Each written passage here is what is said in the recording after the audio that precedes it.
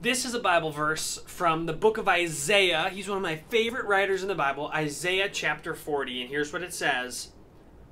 All people are like grass. What do you think about that? All people are like grass. Well, people aren't green. That's not why we're like grass. Are people as skinny as grass? No, that's not why we're like grass. It says, all people are like grass, and all their faithfulness like the flowers of the field. Faithfulness is the things that you do that are nice, the good way you are listening to mom and dad, the nice way you help other people. All people are like grass, all their faithfulness is like the flowers of the field. How are people like grass? Did you know that a couple verses later it actually tells us? How are you like grass? It says this, the grass withers and the flowers fade. Maybe you notice that wither means that it's no longer strong and tall. If you look outside at your lawn, does it look as green as it did in the summer? Yes or no? Probably not. Does it look as tall as it did in the summer? Probably not. What happened to your grass? What happened to the grass by your house? It started to turn down, it started to turn brown, and it started to wear out. People are like grass too. Sometimes people wear out. Maybe after you run around for a long time, you feel tired. And you feel like that grass that's bent over and a little tuckered out. Maybe you know somebody who's not been running around but has been living for a long time. They've been living for 90 years or 80 years and they move a little slower, right? Because they're wearing down like the grass.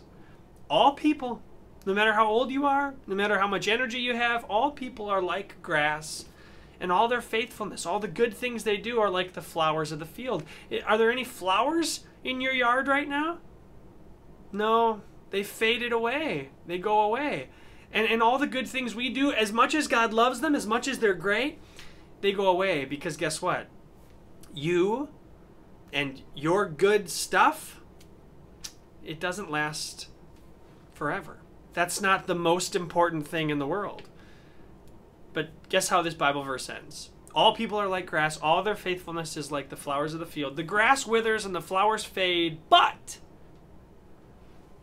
the word of the Lord endures forever. The word of the Lord. That means the words God tells you in the Bible. Words like this. Jesus came on Christmas, and he took away all your sins when he died on the cross. Guess what? That will never wear out. That will never go away. That will never be not true. God's word endures forever. And guess what God's word tells you?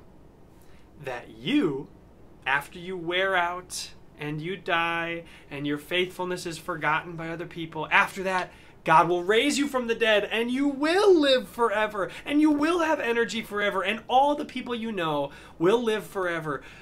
The people on earth, we fade, but the word of the Lord endures forever. Because Jesus has taken away your sins, you will be strong forever and God will love you forever. That's God's great promise from Isaiah chapter 40. And as we get ready for Christmas, let's focus on God's word so that we can have the energy that comes from him. Let's say a prayer. Dear Jesus, thank you for enduring forever. And thank you for the Bible. Help me learn it. Amen. We'll see you next week.